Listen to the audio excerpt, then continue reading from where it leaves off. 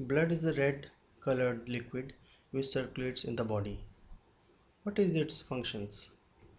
The important functions of the blood in our body are as follows. Blood carries the oxygen from the lungs to different parts of our body. Blood carries carbon dioxide from the body cells to the lungs for breathing out. Blood carries digested food from the small intestines to all the parts of our body. Blood carries hormones from the endocrine glands to different organs of the body where they are needed.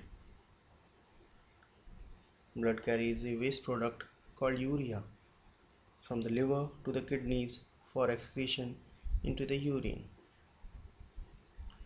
Blood protects the body from diseases.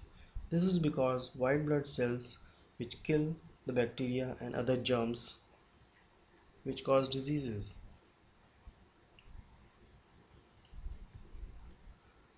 Blood regulates the body temperature.